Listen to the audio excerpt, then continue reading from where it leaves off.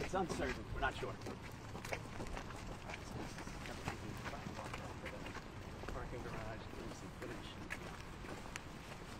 I would use the word kind of like hopeless, really hopeless, because you're going to work, then you got 5, 6 agents come out with rifles pointing on your face in a very close distance.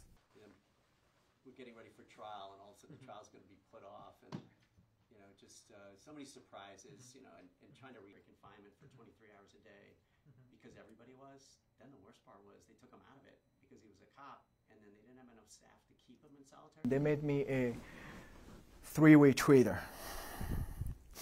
They made because the way they did it, so I'm a traitor of my birthplace, right? I'm a traitor of America. I'm a traitor of the Tibetan community, which I was never a traitor. I never betrayed anyone.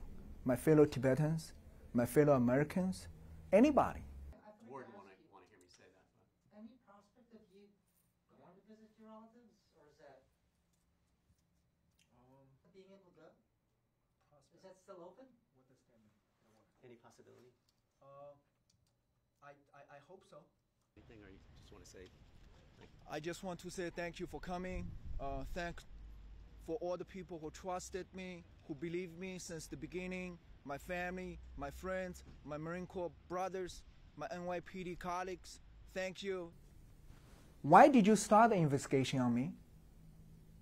Why did you drop all the charges? We want to know. Because you can't just go after an American citizen, ruin his life, put him in jail in 6 months, frame him as a spy. All these damages, we can never go back.